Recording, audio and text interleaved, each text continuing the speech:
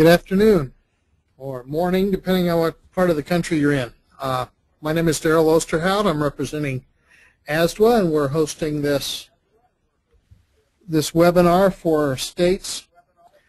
Try to introduce you to the Drinking Water Advisory Toolbox. And I think we weren't thinking about this when we scheduled it for Valentine's Day, but I think it's appropriate maybe that we do something like this on Valentine's Day. There's nothing that we do that protects our loved ones on a day like this more than make sure that everyone knows when there's an issue in the water system that needs to be communicated out to the public. So it's important that we do that. There's been a lot of investment by a number of individuals and organizations, some of those represented here in the speakers panel, that went into this, and it's a good thing, I think, for all of the states to be familiar with. That's why we pulled this group together to try to give you an update and make you a little more familiar with the process. So we have three presenters today. The first is Alan Roberson, who's Director of Federal Relations at AWWA here in Washington, D.C. We also have Jeannie Bailey, who's the Public Affairs Officer for Fairfax Water in Fairfax, Virginia, just outside of Washington. And Lisa Reagan, who's the Principal at AWWA in Arlington, Virginia. Actually, she's just down the road from us, from our offices at ASDWA. Before we start, violations are for the total coliform rule. It's by far the leading rule for violations, and then nitrate is also one of the higher number of violations. So we've got these contaminants that have acute notifications, and then of course the whole slew of all the tier 2 notifications for all the other chemical contaminants. The other thing is that it became very clear that we need to be better prepared, and preparedness, I think, is a great broad topic. Again, in my background, we've done a lot of work on security, and we're shifting a lot of that to preparedness now, to be prepared for what you're going to do with a natural disaster, and the communications and these tools that are in the toolbox will help with that. So again, the overall goal of this project was to have a very practical toolkit that would be helpful for utilities, primacy agencies, and health departments to use based on what was generally accepted best practices. So again, we've collaborated with CDC in the past on some communication around cryptosporidium. But we recognized with CDC, both of us recognized that we had to improve the clarity in these advisories. The words are important. What you say and how people understand what you're saying is critical. And then you want to be timely about it. And then how do you, at the same time, communicate the advisory areas? If you have a boil water advisory, but it's only for a portion of the city, what's the best way to communicate that? And then how do you have a stronger response for more severe events? And I'll show a slide coming up that shows the range of different events that this toolkit can help out with. So again, we're going to focus on this is really, I'd say this toolbox is really a first step in a process to try and improve our communication collaboration, present clear information, but then as importantly, evaluate what we're doing and figure out how to improve this over time. And that's both at a local level and then a national level. In other words, how can what we've learned here factor into the ongoing work on the Consumer Confidence Report? If we need to go back at some point and revise the Public Notification Handbook, how can we use what we learned in developing this toolkit to improve future efforts? So we had a pretty diverse team working on this. Myself and a couple other staff from our association, ASTHO, Lisa from AWWA, the National Environmental Health Association, and Jane Mobley Associates. We had, again, the sponsorship with CDC. They provided the funding for this project. EPA was a partner. And then I'll show a large group at the end of the advisory group that had utilities, AMWA, ASDWA, the private utilities at NEHA and NEHA. So we tried to get a really diverse group to provide input on the toolbox. We had a pretty diverse geographical range of project participation. Again, from this map, you can see the different areas where the research was done, The interviews with local public health are shown in red. The crosshatch are where we came back with draft products and had the utility evaluate draft pieces of the toolbox. And then kind of the light blue are the technical advisory group. And I have a slide at the end that acknowledges all our participants. So how this was done, and again, a lot of this goes, the credit goes to Lisa for doing all these interviews and the document review. So there was an extensive interview process, 31 utilities, 11 primacy agencies, and then 10 local public health departments. So you're talking about a city or a county level. Lisa looked at more than 500 different documents from almost every state, 3 provinces, different guidances, protocols, fact sheets, how to conduct that exercise. That was put into a searchable database, and we used a search strategy to be able to try and extract these documents from the literature that's out there. So the point of this research was to try and capture a range of experiences, water system perceptions, customer perceptions, and some of the limited research that's been done on these issues. So what we found basically is that on the public health side, there's a range of expertise and capacity. That's not really going to change very much given the current economic climate. One thing I'll talk about a lot is development of relationships, trying to do that before. What happens when at a state level, when you've got a Department of Health that's different from the DEP or a DNR, which might be the primacy agency, and then how does the state interact with local public health? From a utility point of view, it's critical to understand the difference between operations and communications. And communications is both internal to the utility and external. The guys running the plants and the distribution system are focused on that. Utilities need to understand the reasons behind the advisory so they can clearly communicate what you're supposed to do. The P&N handbook is another tool a lot of people have found very helpful, but again, it's an important part to evaluate what you do and figure out how to improve your own processes after you've had an event. So again, in looking at this, we need to have clear themes. We need clear, consistent, and practical advice, and I think this toolbox does a lot of that. So this is a picture of the cover of the toolbox, and the next couple slides will show you how to get it from CDC. And again, I talked about it before. We had this collaborative effort. A slide, a few more in the deck will show how it covers almost any potential event you might have. It's a pretty logical process. I think one of the real benefits of this toolbox are the tools and the templates. There are lots of blank pages that literally will walk you through how to go through the step-by-step process. And I think that's very useful to be able to have not just an academic book, but blank pieces of paper to try and fill in. And then there's more places to go for more detailed resources, internet websites, URLs. If you want more information on a specific resource, here's how to get it. So a couple things about what this toolbox is not. It's not a cookbook approach.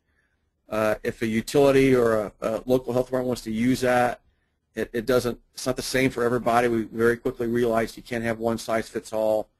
We needed a flexible approach, and that's what this toolbox allows agencies to do.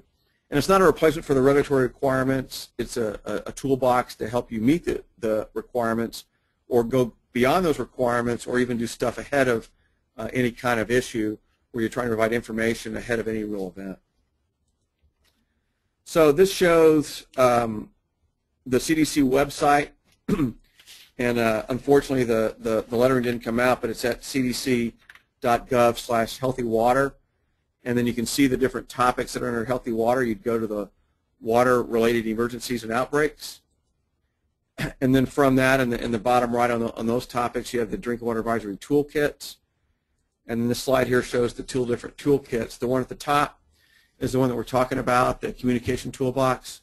The one below that is another effort that I was involved in that really focuses on hospitals and healthcare facilities and what they need to do to plan for emergency water supply so they could be prepared in the event of a water interruption. So that's a good document for that sector, and it's nice for everyone to be aware of that, but we're really focusing on this toolkit at the top.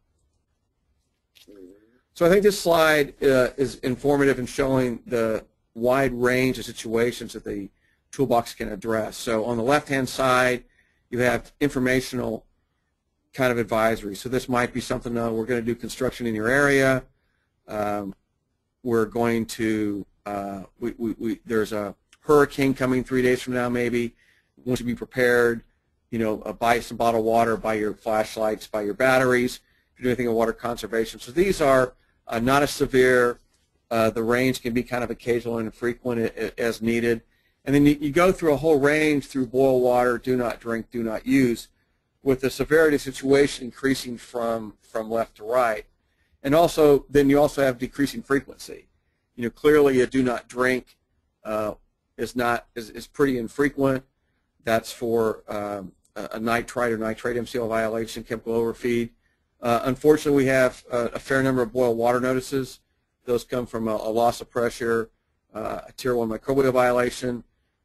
You might have a natural disaster that, again, leads to that lower loss of pressure. And Jeannie will talk about her blessed event here coming up after my presentation. So, again, I think this slide does a nice job of showing how it's not just to meet the regulatory requirements of boil water, it's to address situations on either side of that regulatory event.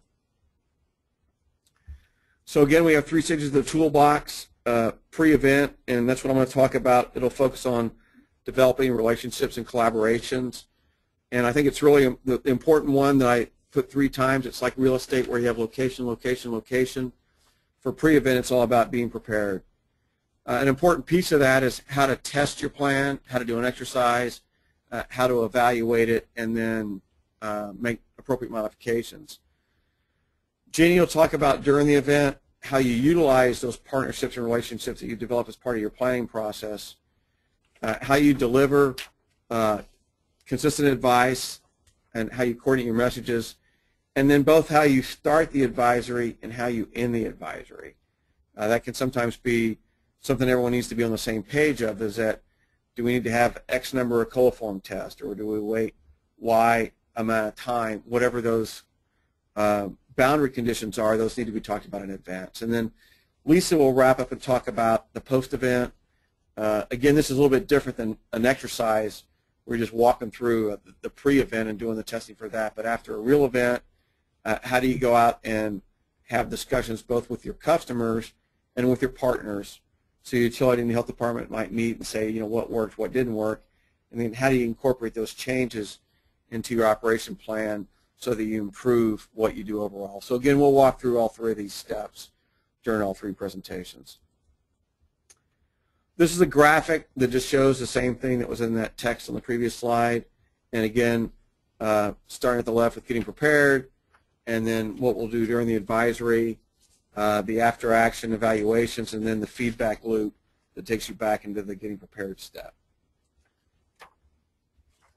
So again, there's 4 main categories, and when you're trying to get prepared before an advisory, how do you organize yourself, how do you collaborate with your partners, how do you develop a message, and then how do you conduct an exercise. And I'll go into a little bit of detail about each one of these.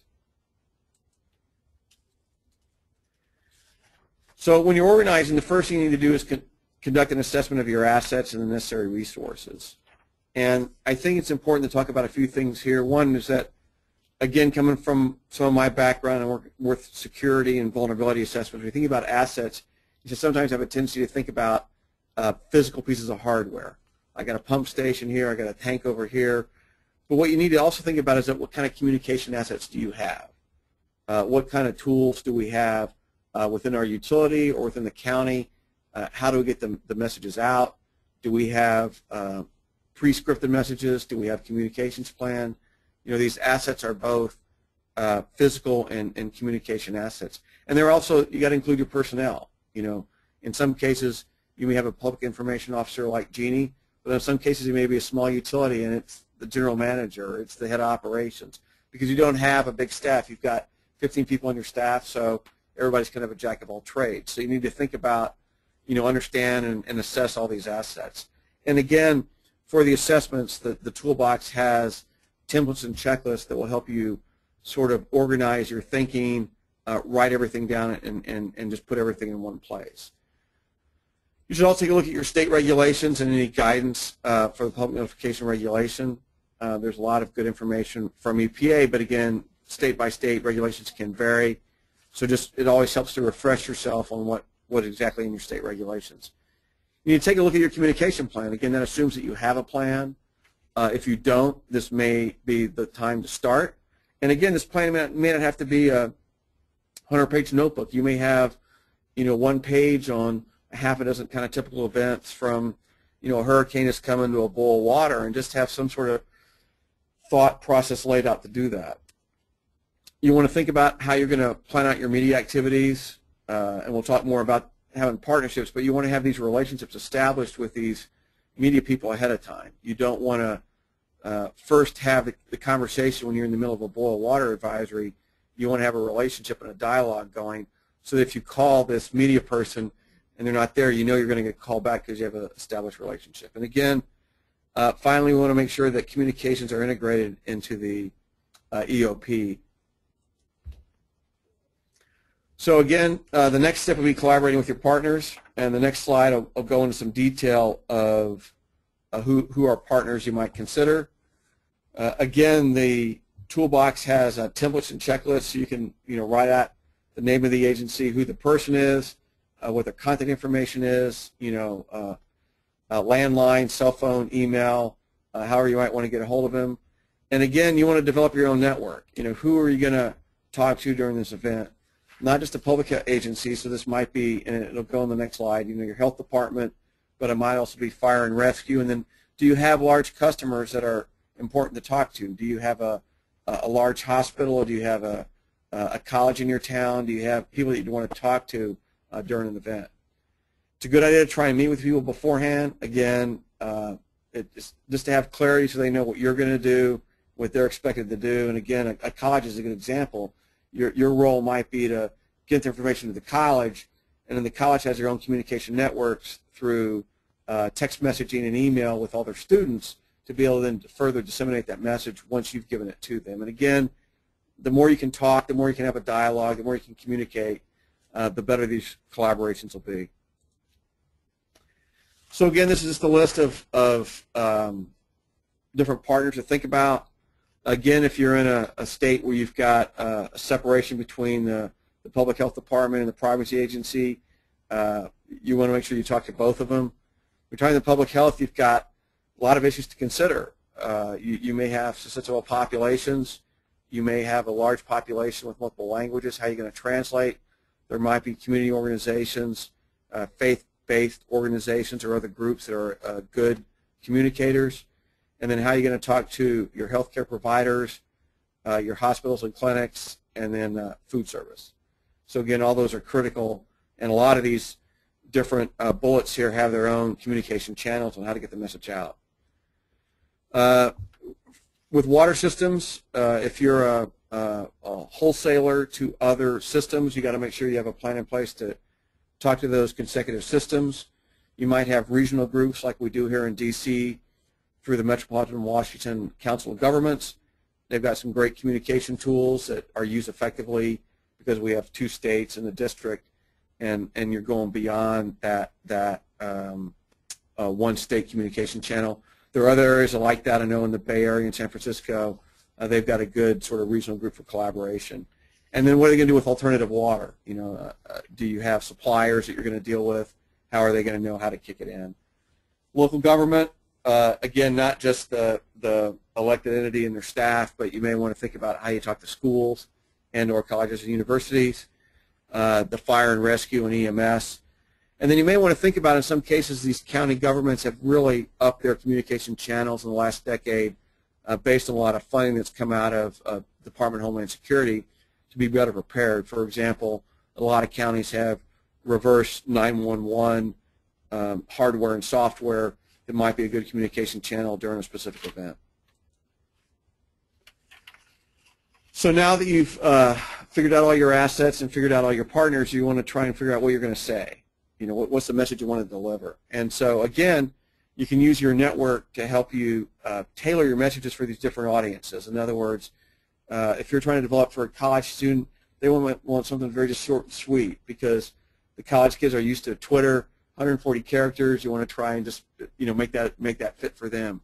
Again, you might want to think about how you're going to translate and format messages for these different populations.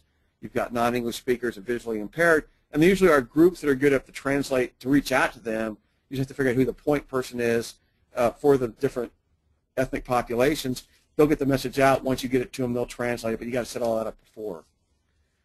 So one way to do this is through message mapping, and I'll show you one on the next slide, but really it's a pretty, I think, a robust tool to help you get your point across. So it kind of forces you into coming into one main message. You've got 3 sub-messages, and then below each message of that, you've got 3 facts that help support your sub-messages. So it's kind of a 3x3 matrix with one main message above. This is really a technique that's been detailed pretty nicely in an EPA report on risk communication in action, and then that shows you the report number and how to get it from the Office of Research and Development. There are other tools to use to develop message. Another one is a single overriding communication objective. The acronym for that is SOCO. That's another nice tool that helps you, again, work on your key messages, your key facts, and who your target audience is going to be. And again, this toolbox has templates, blank forms, for both doing the message maps and for developing, if you want to take the SOCO format, yeah, it has the forms for both of those. So again, this next slide is one of an example message map. And so again, you can see your main message at the top. You've got contamination suspected or found in the tap water. Take action before drinking or cooking. And then again, it gives you the 3 sub-messages: boil water for drinking and cooking. The testing confirmed the presence of E. coli in the water.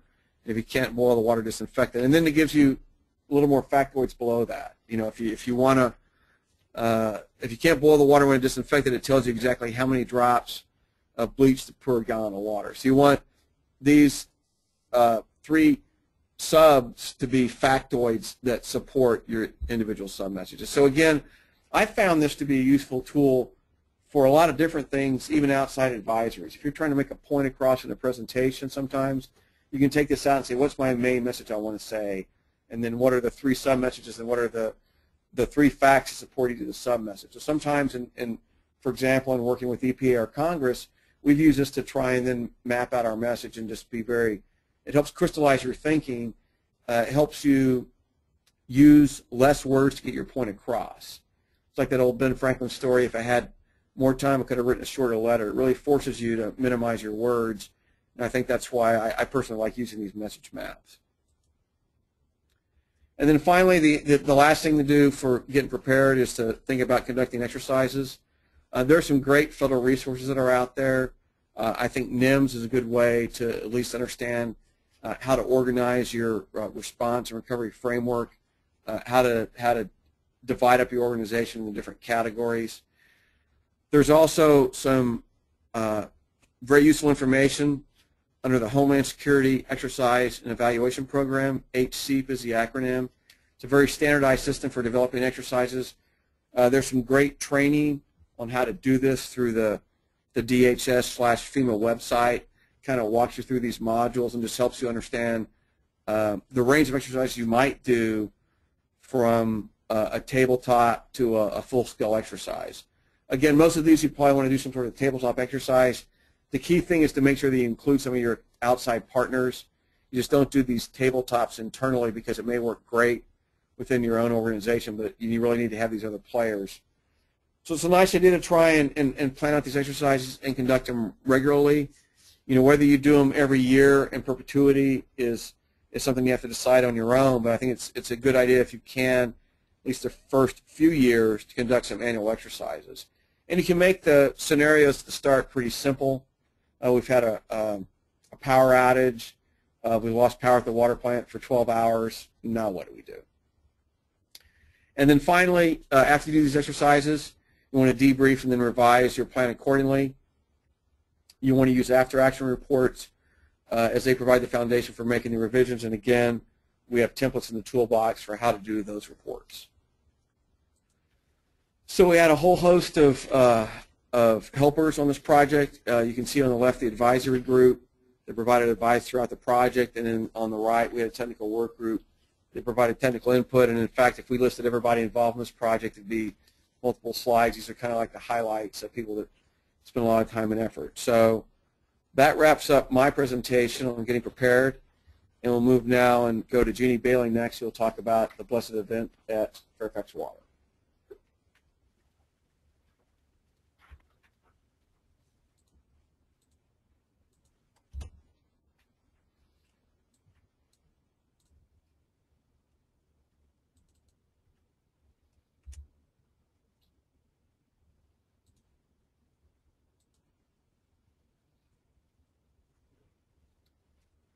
Thanks, Alan. Thanks very much. I appreciate that. I want to add my thanks also to Daryl and to ASDWA for hosting this. I really believe this is a great event to partner with ASDWA on. There's no doubt in my mind that you know, as much as we try to get the information out there about this toolbox, that it's the folks on the front line at the state offices that are going to hopefully really going to be able to use this tool in your communications with the many different types and sizes of systems that you work with. So I get to talk about the blessed event and how that is working. And I'm having a little bit of technical difficulty here because my slides are not advancing. Hang on one. Oh, there we go. I got it going.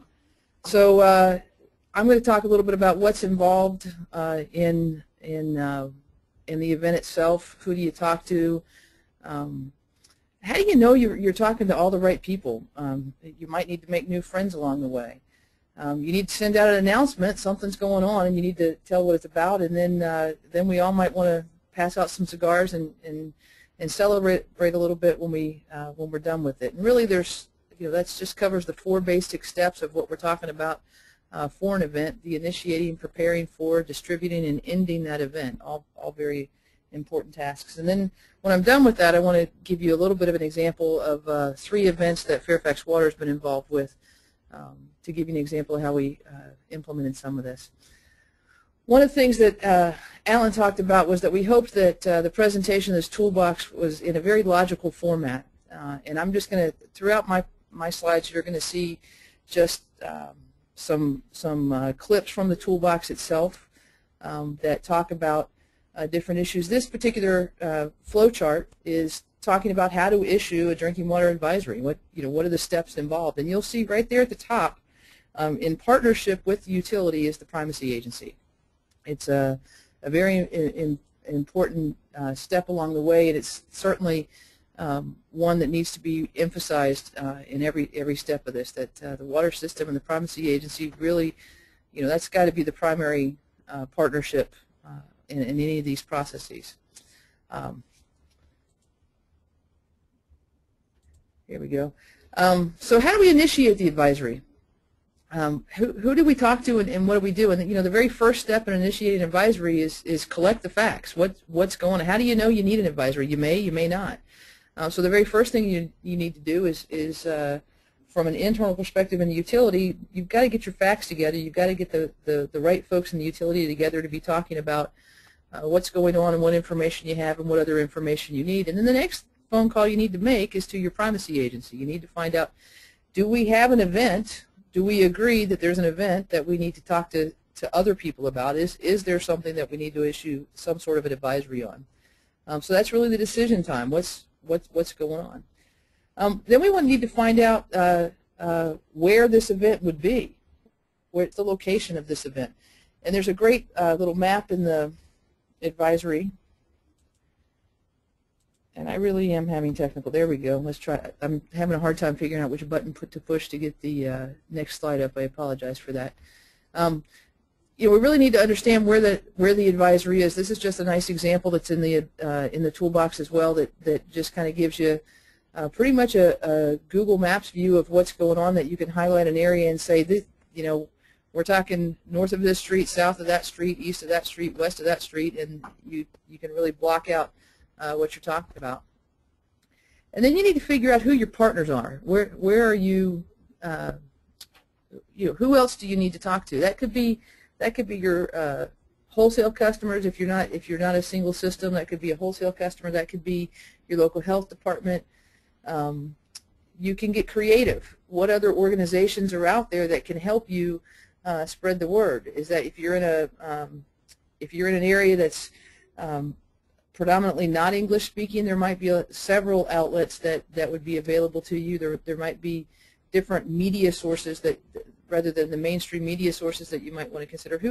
Who are your partners, and who else do you need to talk to organize what you're doing? And Alan's spent a good amount of time in talking about the preparation that needs to go into this. When you get to this part of an event, you should have that list developed. That should have been your prep work. You should have that list developed and know who else you need to call to alert them as to what's going on and what needs to happen. Hopefully you're noticing a theme in my slides. The next thing you need to do is, again, when you're preparing an advisory, talk to your primacy agency. Understand what the expectations of the primacy agency are and what you need to do. Fairfax Water is located in Virginia. We're the largest drinking water utility in Virginia. We've had to do exactly one boil water notice in our history. And I'm very well acquainted with that the very first thing that we ever want to do is talk to our primacy agency when an issue comes up, because these are the folks that really are going to help us get our heads around what's going on. We want to talk to our partners. What are their concerns? What are their issues? What questions do they have that we may not have thought of along the way that we make sure we're covering? How are you going to know which message you're going to pull out of your bin here? What's the information that you're basing your message on? Did you do a message map? Did you do a SOCO? Does your privacy agency have a particular set of information that you want to make sure that you're developing into your messages? So how are you going to determine your message? Who's going to deliver that message? And it might be how many are going to deliver that message. You know, you may need many voices with one message. There's lots of different ways to get messages out, and you may need to recognize that depending on which part of the message you're talking about, that might be different people that need to deliver that message. And the reality is there will always be multiple people delivering your message. Once you get your message out there, you're always going to have somebody else delivering it for you once it goes beyond your borders. And then who needs to approve that message? Whose permission do you need to get to continue with this process? Who else do you need to talk to and make sure that everybody's on board with the information and the message that you're putting out? Now, there are 10 requirements for a certified and legitimate public notice, and these 10 requirements come out of EPA's public notification rule. The beauty, I'm not going to ask you to try to read all those 10 requirements. The beauty is that the Toolbox has a template that meets all of those requirements, that meets all 10 of those requirements. They have it in English, they have it in Spanish. There's a number of other advisory templates for other formats other than the public notification requirement. There's templates, or there's ideas about how to make short messages, what an automated message might look like, what you might want to think about for putting on a phone message, those kinds of things. There's templates for frequently asked questions. There's several worksheets in there that with the very large evaluation group and community that went into developing this toolbox. There's lots of good input as to what the frequently asked questions might need to be for different types of advisories, and they're out there for especially for boil water. Notice I know that they're in there. There's a press release template. When you're talking about who to find to put that message out for you, who that spokesperson should be, there's a checklist for the spokesperson to make sure they're prepared when they go out from behind closed doors and start delivering this message. So that spokesperson checklist is a very important thing. And there's so much more. There's lots and lots and lots of additional information in the toolbox.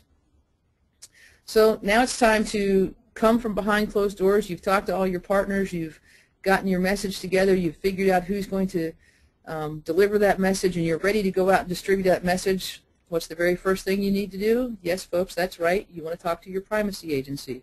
You want to make sure that everybody's on board, everybody knows you're about to push the button, and you've agreed on how you're going to do it, when you're going to do it, and who's going to do it. And one more thing I'd like to remind folks about is that you want to make sure that your boss knows what you're doing, and you want to make sure that your boss's boss knows what you're doing. I work in a public utility, and you want to make sure that not just your appointed officials know what's happening, but especially your elected officials know what's about to go on. Again, it's not gonna be in your control once you start putting the message out. It's what you put out is absolutely in your control, but once it leaves you, you're gonna have to understand that there's gonna be lots of folks that are gonna be putting this message out for you. You want to make sure that that message is clear and understandable, and that even your friends know what you're talking about, because they're going to be turning around and say, "Yep, Jeannie works. I know Jeannie works for Fairfax Water, and she said." And you want to make sure that what your friends might be saying is correct and accurate as well. And then you need to make sure that media mayhem is going to happen, so you need to be prepared for how to deal with the media and what that might look like.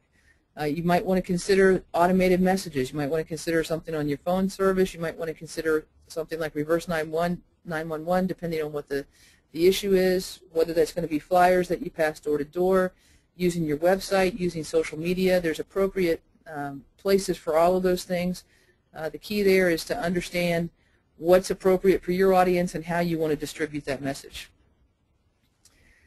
And when it comes time to pass out the cigars, again, you want to check with your primacy agency. You want to make sure they're on board. You want to make sure all the steps have been taken, the checklist, everything on the checklist has been checked off, that you are indeed ready to end an advisory. And then you actually have to issue that message again. So you want to talk to your partners, make sure they're all on board, they're ready to distribute that message as well. Make sure your boss and your boss's boss are on board. They all know it's about to come to an end. And then you need to talk to a whole bunch of people all over again.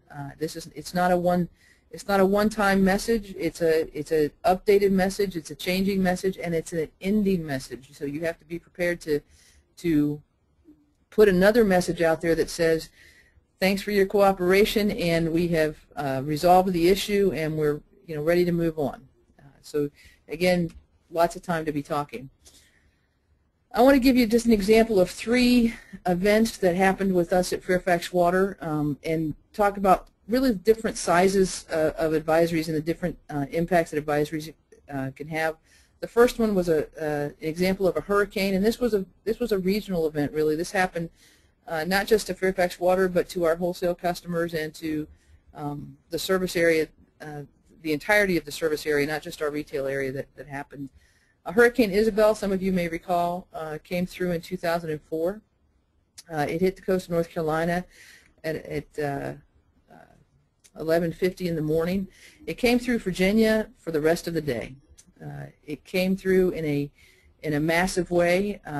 Dominion Power, who's the primary electrical provider in Virginia, lost 80% of their service area that day. And it came through from the coast of Virginia, moving northwest.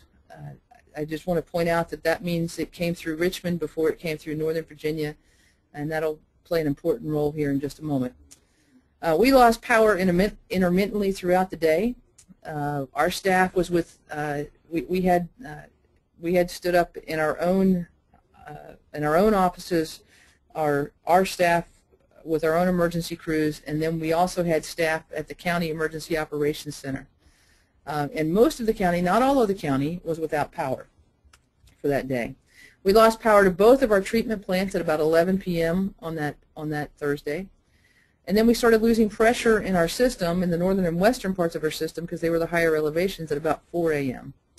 We ended up issuing a boiled water notice at 5, and our call volume picked up dramatically about 6 when people started getting up and realized they didn't have water, and we began receiving email complaints at about 7. So I just want to go back and talk a little bit for just a second about being in the EOC and the things that and losing power throughout Virginia first. So in the EOC, our table was literally right next to the local health department's table. And one of the things that we learned in this process, and we didn't learn it soon enough actually, but one of the things we learned in this process is that your local health department can act as your primacy agency in an emergency. These are all good lessons to learn. They might have been really better learned before the hurricane, but we now know them, and this is good stuff.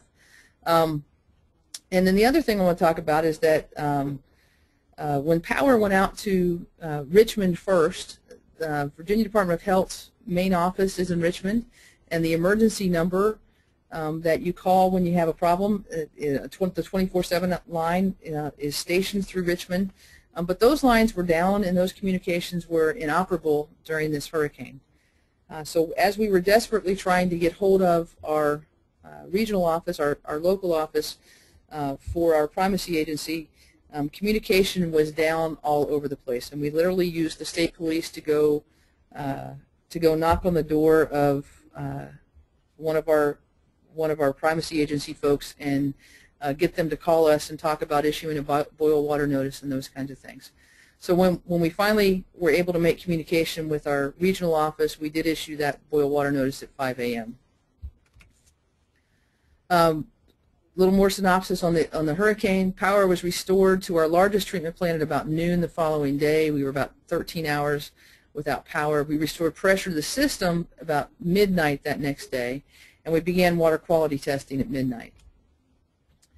I was in constant contact with the county folks. We were continually sending messages back and forth. The press release was written for the boil water notice that was issued at 5 a.m. We wrote that the night before. Everybody had signed off on it. We made sure we had the right folks in the room to sign off on that. When we got hold of the folks at the health department, they signed off on it as well. We called on our customer service reps at about 4 a.m. and we started changing the recorded response on our phone system to reflect the boil water notice. We issued that press release at 5 a.m. We called in our webmaster at about 9. What we found was that not all of the county was without power, and the half of the county that had power was the half of the county that had no water. And the part of the county that had water had no power, so we weren't hearing from them. We weren't hearing about who had water. We were only hearing about who did not have water. And we started receiving emails, and our belief is we started receiving emails because the phone system was overwhelmed. What we also realized is that folks were going to the website looking for information, and they weren't getting it there. So we called in the webmaster. We got a message up about 10:30, and we started updating it from there, and we'll talk about that a little bit more here. We did several TV and radio interviews throughout the day, and I actually moved to the county EOC at about 1 p.m. On that Friday. It was embedded that the county EOC had reporters embedded there, so I spent the next 24 hours or so with them. We updated the website to reflect the return of power. We continued to do interviews for the next 2 days. We updated the website Saturday to reflect the water quality sampling, and we lifted the boil water notice on Sunday evening. Now, between Friday morning and Sunday evening when that notice was lifted, part of what happened in that process was that as our plants were down and we ran out of water, our wholesale customers began running out of water as well, and they had to issue boil water notices as well.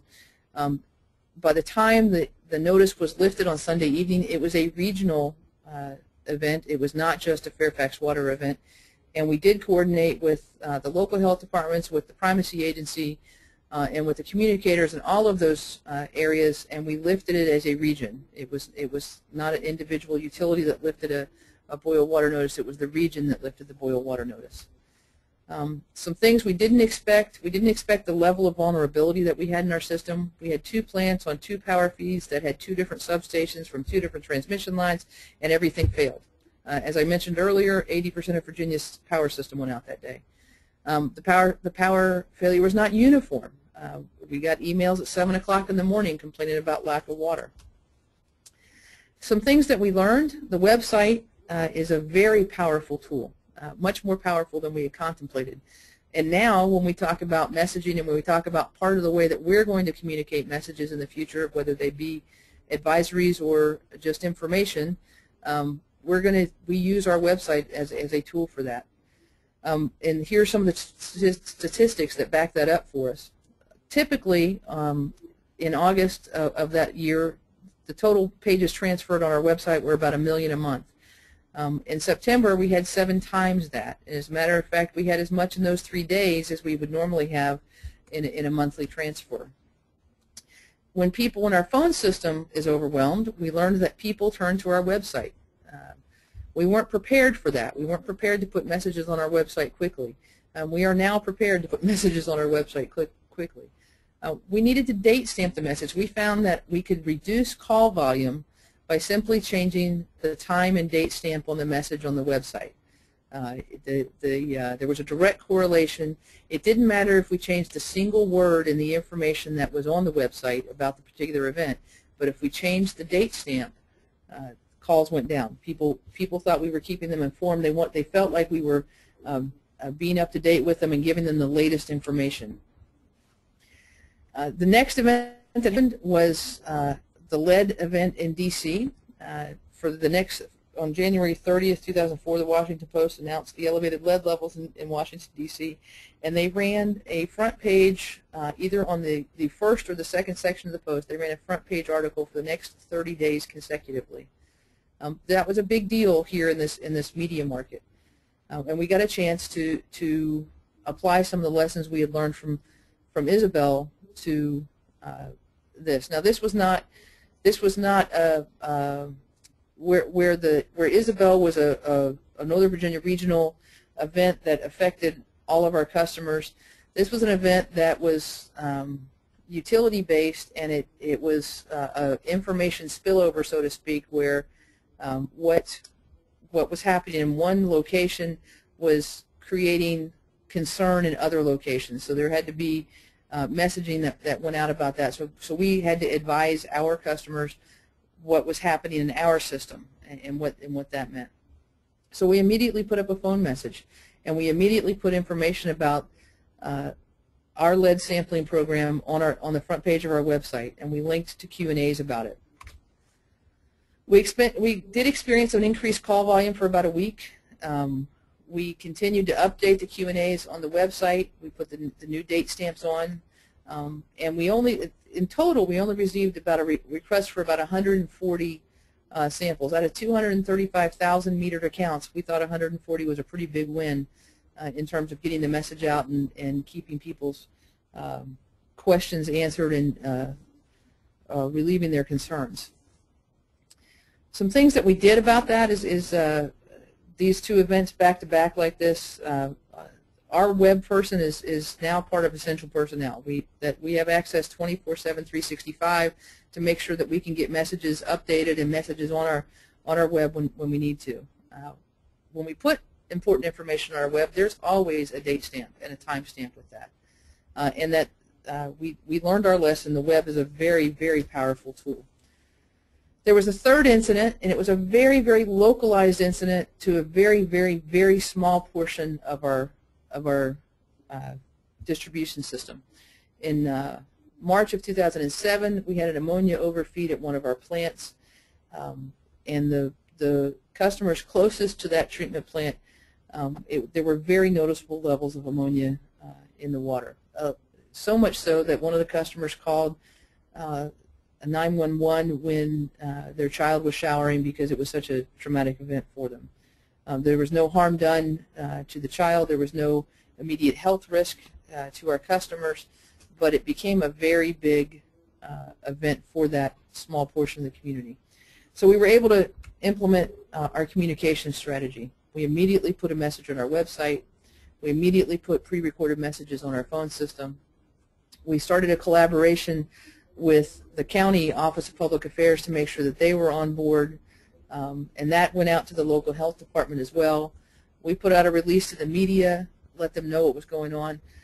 We partnered with the local police department to use their reverse 911 system. And the way that we did that is we identified the area that we were dealing with, and the closest we could get between our system and their system was to use a zip code. And we created a message that was then transmitted to that zip code through the phone systems. And we used what's called in this area a community emergency alert network, and this is really a text messaging alert system. People can sign up. It's a sign-in program. People choose to be part of the program, and part of you sign up to get messages about traffic, about events about what you can choose categories for what you want. But we utilize that system through the county's communication office to get that message out to the folks in the county. One note of caution is you really need to understand the tools that are available to you and the tools that other partners might offer you. Just an anecdote on the reverse 911.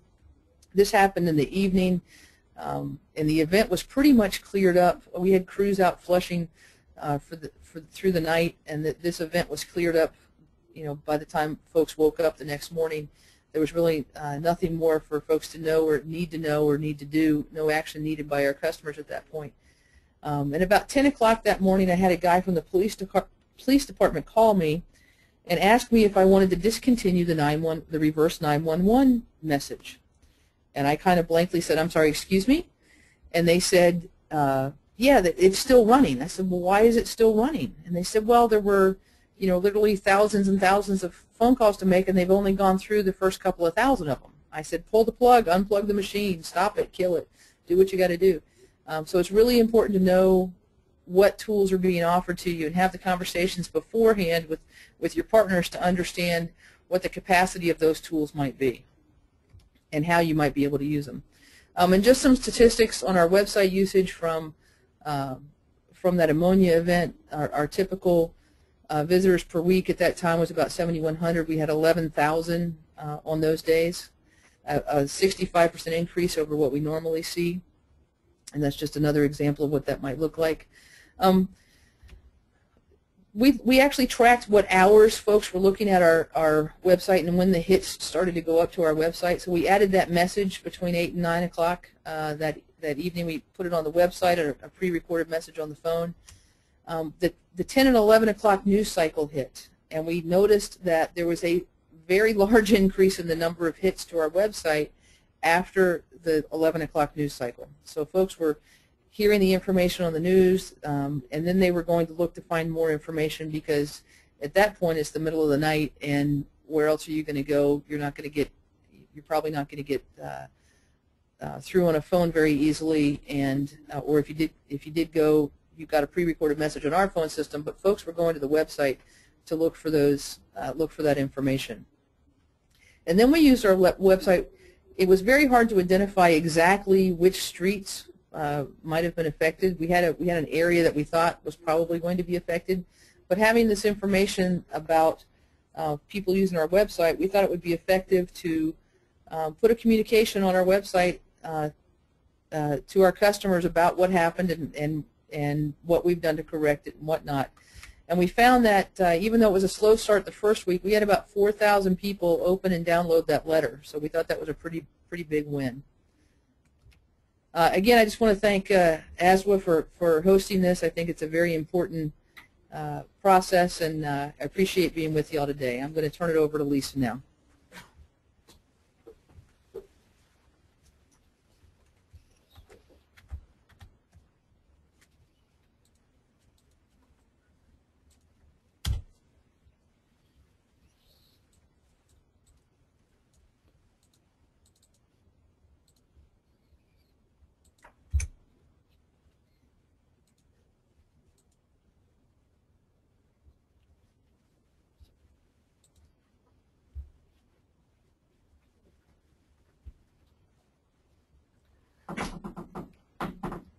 Good afternoon. I'm so glad everybody was interested enough to join us today. I'm going to take off where most people stop with their advisories. Jeannie mentioned passing out the cigars because it's all over. And if I have my druthers, people wouldn't be passing out cigars for 6 months to a year after an advisory, because especially for consumers, but also for communities as a whole, when you lift an advisory, it's not necessarily the end of the story.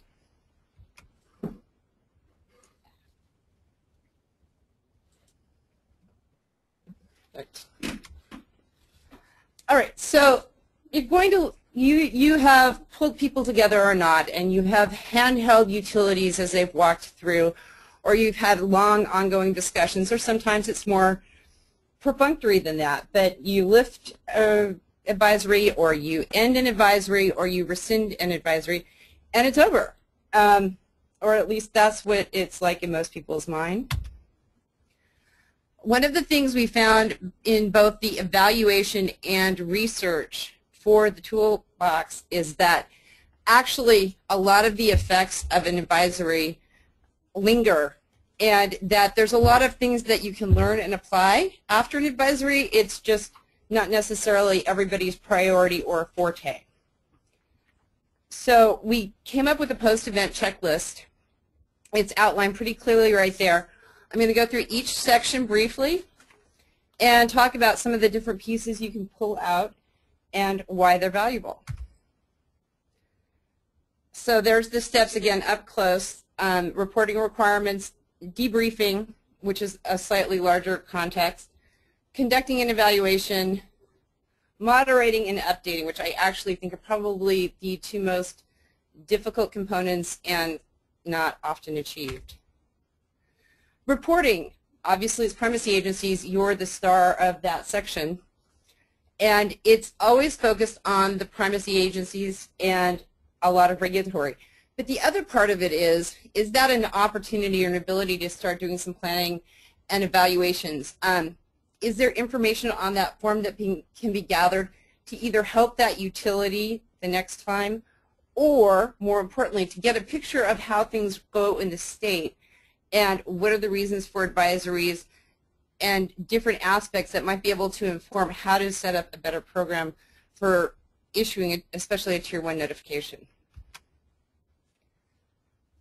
The next step are, these do not have to be sequential. We listed them. So because there's different kinds of debriefings, a lot of people are familiar, especially with preparedness, about hot washes. There's also formal and informal, which means either you bring a lot of people together and it's very well planned and you may even have somebody coming in to conduct the debriefing, or it's a few people sitting around a table taking down lessons learned. It can either be entirely within either an agency, like a primacy agency, or within a utility, or you can bring in your collaborators or partners, or a combination of both. The tools in this section for debriefing are a discussion guide, a feedback form, and a debriefer evaluation form. And a lot of these are actually based on either EPA tools or from the Washington State Department of Health Emergency Preparedness book. We just simply kind of streamlined them and simplified them for this. The other thing about the debriefing tools is that they can be used for exercises and vice versa. And Alan was talking about all of the federal resources that are available for NIMS. I'd also like to say that having an evaluation or a debriefing or an exercise on a smaller scale is really valuable, so that even within your agency or within a small group, having an informal exercise can sometimes be as valuable as having a formal one. So evaluation. I come out of a public health background, and when you do communications and health promotion, you do an evaluation. And I found in my work with drinking water that that's probably not as often the case. But there's a lot of available data sources that are already there, and there's different types of evaluations. But the value in that is, again, finding the weaknesses, finding the strengths, and where you need to go next. So even if it's a very small, concise evaluation, there's value in getting something done and getting some data together. The evaluation tools in the toolbox are things like how to pull information out of a call center or customer service center data. So if in the event of a large-scale emergency, you would have call center data from an ERC, or in the case of a utility like Genie, or even a smaller one, you would have some kind of customer service data. There's a community survey available, and this survey is based on one that was done in the UK that actually assessed how people understood the words in an advisory and whether or not they took action. And then there's also some informal suggestions. Some of the things that are more challenging to implement, especially because you want to move towards organizational change, within the primacy agency, there may be, and also within between government agencies. Obviously, the toolbox is very much geared towards utilities, but as primacy agencies, you've got relationships with local government and county government, as well as different agencies within the state that you need to go back and do some training, build a communication work, or end up doing some other types of training.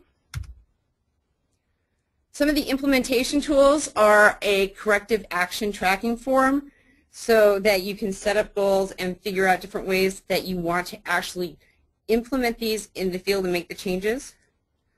A basic standard operating procedures update, and a follow-up memo. And especially if you're working with other agencies or with a number of utilities, it becomes very important to use those follow-up memos, both to track and to communicate information. The other thing about even just sending out a follow-up memo is that you're helping to solidify those collaborations and communications. This is the communications assessment, and this is actually in every section of the toolbox. And the idea is that you, whether you're sending out a memo in your organization, you're putting together an advisory, or you're putting together a report, those are the basic pieces of information that need to be in communications. How much information is on each one of those and whether or not it changes is up to the different event. It just helps focus that you're going through and you're understanding what should have been there or what could help. The next tool we have to show you is the Standard Operating Procedures Update Form. And again, it's just a suggested structure of things to think about or even to formulate a discussion. And these are also some of the things that might be able to use if you're doing a vulnerability assessment or if you're updating an emergency response plan.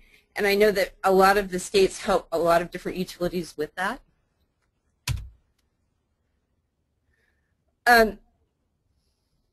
You have very specific user-focused elements so that it's looking at who's taking what part of what action, either for the next event or for an exercise, so that you have people so you can follow a chain of command or see where it needs to be followed up, and it's more concrete than just kind of a general understanding or reviewing your notes.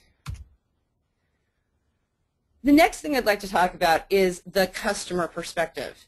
And I think one of the things that happens based on both experience and from doing actual research and evaluation is that everybody involved with an advisory a lot of times tends to lose focus on the fact that there's customers and that an advisory isn't simply for regulatory compliance. I found in a couple of evaluations when you were asked utilities and agencies, why are you sending out a notice? And it's because the public notification rule says I have to. If you take a step back, you're sending out a notice to tell the public or to tell consumers that they need to be aware of something, here's some information, and or you need to take an action. So the first thing a lot of customers say is, you said my water's safe. You always tell me my water's safe. I saw it in my CCR. I see it in different communications. But then you sent me this Tier 1 notice that said I maybe should boil my water or I have to boil my water, and it's not safe. And now you're saying it's safe again. This is a really big point with consumers, especially if it was a positive coliform test, but it was negative for any kind of pathogen. That's a very complicated message, but it's one that really stays with people, and it's an important consideration as you go forward. Okay, it might be safe, the drinking water might be safe for me, but is it safe for my family? It's one thing for me to maybe risk drinking the water, but it's another thing to give it to my baby or to use it in the bathtub. And is this going to happen again? Is this going to happen every week? Is there something really wrong with my water system? And can I trust you? You said my water's safe and you said it wasn't safe. Is that true, and who do I believe? These are the things you have to keep in the back of your head as you go forward, and these are the questions that stay in the public's mind, which is why it becomes important to do the follow-up. There's a lot of different opportunities and types of public outreach. We didn't want to overwhelm or limit the creativity of utilities and states, so we gave a couple of suggestions.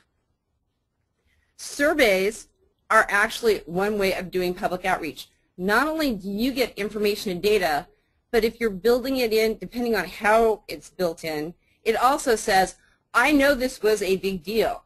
We need to find out more information, and we're asking you, our consumers, our public, what you think or what you heard. The Consumer Confidence Report is not a bad opportunity to follow up, either by saying, this is what happened and why, or this is what a positive coliform test is. This is why not all coliforms are pathogenic. This is why we had to issue a boil water advisory, but your water's still safe. Public meetings are probably not on the top of my agenda, but it's something that some areas are very familiar with. It also can be useful if it was a really big event or if it's part of a community culture. I actually think more preferable is to think of it as more community meetings where you're meeting with a neighborhood association or with specific organizations to answer their questions and follow up. So this is an example of some of the survey questions that are out there. Did you boil the tap water before you use it? Yes or no?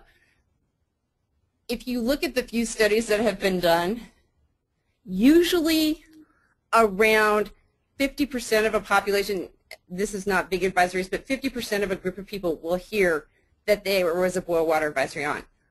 Of that, about 35 to 50% might actually take the action of boiling their water. It's important to know whether or not consumers are doing it and if they're doing it correctly. The next question, 5A, is on there because in the studies that have been done, even if people did boil their water, they usually had at least 2 more exposures outside of just drinking the water.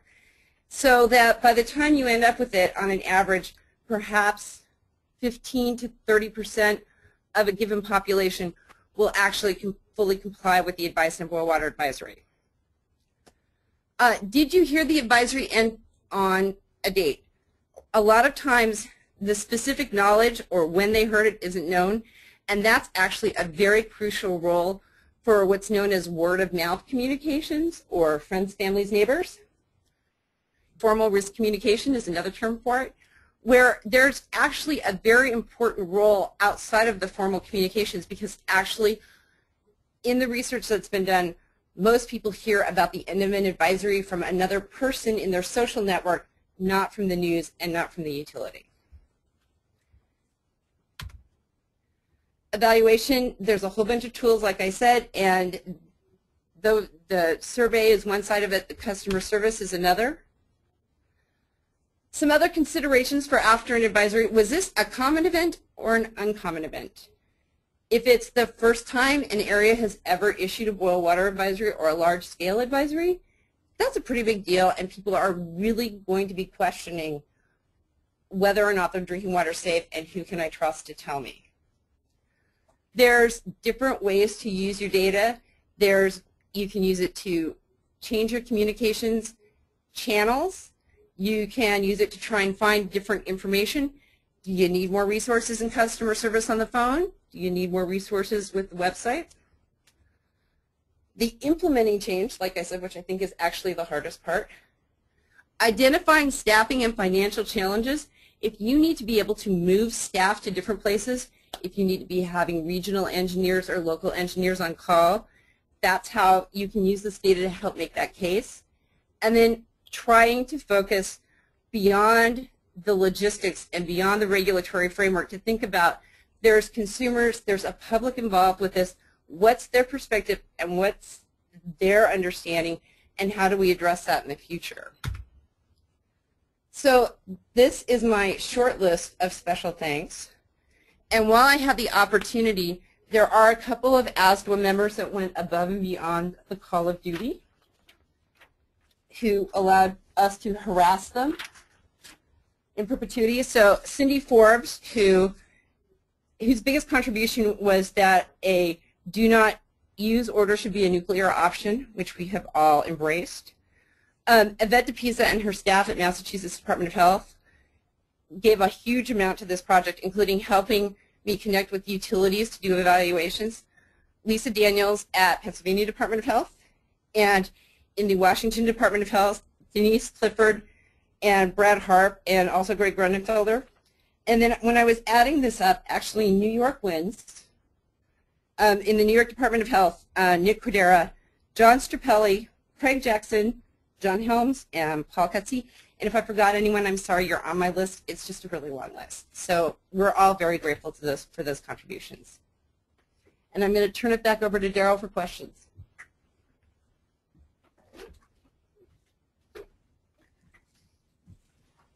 Okay, thank you. I appreciate all of the presenters.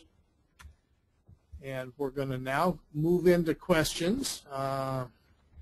Anthony is going to help us get set up and see what people have submitted. And all the panelists are still here. So if we have some questions, we'll be able to answer them. And here we've got a number of questions to work through, so we'll see what we can get. Wow.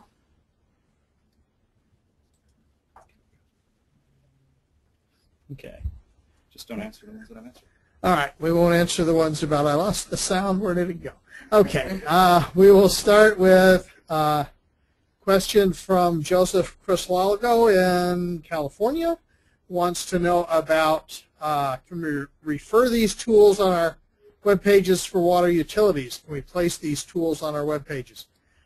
I'm not sure if I know the answer to that. Maybe Alan does. Yeah, that's fine, Daryl. I can handle this one. So yeah, I think clearly I can check with CDC about actually placing the PDFs on web pages. I think that will be okay, but only just check with my folks at CDC. I mean, right off the bat, it's easy to put the URLs or to send it to the CDC site. But let me double check. I don't think I'll have a problem with it, but I think that it's a good question. I'll get back to Daryl and Joseph, and we can let you know. I can probably talk to the second one if that'd be okay, Daryl? Yeah. So the second question is that how these tools relate, if they do, with CDC's crisis and emergency risk communication training and tools. We looked at those as part of it. You know, that's a piece of the research that was done to put together the different pieces of the toolbox. Lisa, why don't you maybe finish up and talk about the structured search strategy to what you use to pull out the reference material? Okay, so the structured search strategy, because there's a huge volume of material and because we needed to use a search function within the documents, and we actually have both a research report and evaluation report available if people are interested, but we came up with significant or specific search parameters. We put them in a matrix and we searched on those parameters to come with both themes and then specifics within each document, and also basic counts of certain words so we could better understand what was going on inside of all the different documents by classification. So we looked at guidance separately, we looked at actual rules separately, we looked at fact sheets separately to try and get a better picture of what we needed to put together and where we wanted to go with the toolbox. Joseph had another point, which I think is important to at least emphasize, which is that on the tabletop exercises, begin internally and gain proficiency in how to do it, how to conduct them, how to do the evaluation, and then you bring in the outside partners. And that's a good point. I've been on some of these exercises where you bring in the outside people right off the bat, and it kind of turns into a three-ring circus really fast. So the point being, particularly if you're a large organization, is run that exercise internally and get to a certain level of proficiency, and then bring in maybe the next year the outside parties. A couple other points I want to make that I got an email from CDC, and then I'm going to go to Jeannie for the next question, is that if you have any feedback, any comments over, in the future, CDC and I would appreciate if you send those comments to me and that's Alan Roberson at AROBERSON at AWWA.org. If you send those, feedback to me, we're looking at this being a adaptive management approach to this document. This is a first cut of it. At some point, we'll probably do a revision in the future. The timeline for that is to be determined. But we'd like to hear how people have used that and what their, successes and problems with the toolbox have been. And then CDC is also looking at trying to put this from a PDF into an HTML format so it's available on the web in the future as their resources allow. So, Jenny, do you want to maybe answer this question here about power? Sure. So Joseph had several other questions, and they were great questions. The first one was, without power during Isabel, how was the messaging transmitted to the community? Great. The power was intermittent, so there were two sides of that answer.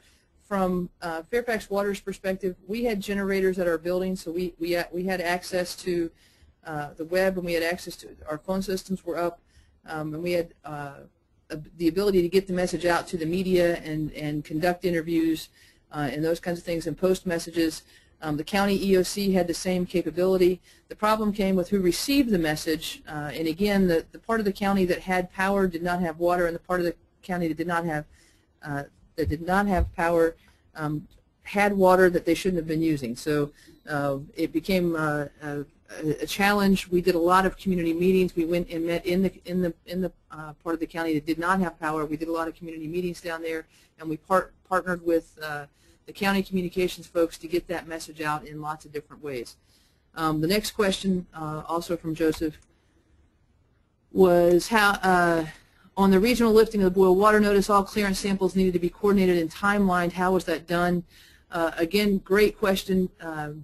We worked through the primacy agency in conjunction with our wholesale customers to make sure who was taking, what samples had to be taken, when they were being taken, and when they would be done. The lifting of the notice actually could have been staged throughout the day. We could have lifted it in parts of the retail system as early as 7 o'clock that morning, but because we wanted to make sure that this was a regional notice, we waited several hours to make sure that the last sets of samples from all the different partners were taken and cleared, and we lifted it as a region that way. So again, that was a one of those situations where working very closely with the primacy agency and with the wholesale customers, that had to be coordinated and timed differently than it would have been for individual utilities. And then finally, how was the partnership implemented with medical facilities? Great question. Not a great answer on the initial round of this. We were not as prepared as we needed to be in talking with our medical facilities. We had one very large hospital that went without water. We talk to them on a very regular basis now, and we have a much better partnership with them. This is an evolving and growing process. Again, as you do this, and you have to learn from your experiences and grow from those experiences. So now we have regular conversations with our medical communities to talk about our facilities, how we've improved our vulnerabilities and what they can expect from us, and they give us their expectations as well. So back over to Daryl, I think. I want to follow up maybe with what Jeannie said about talking to the medical facilities. I mean, that was one of the reasons that we developed a second document that I showed in my presentation on the emergency water supply planning for hospitals, with the thought that the hospitals need to be prepared to stand alone for 96 hours for water, just like they've been geared up for a long time on power with emergency generators. And so that document walks through the process to do that. But it's important to think in the context of all your critical customers. Again, you may have some hospitals are always critical customers. You may have a college or university. You may have a major manufacturing facility. You might be Newport News that has an Anheuser-Busch brewery as one of their major customers. And so they need to be part of that external partner group that you pull in. They need to be part of that group that you have regular communications with.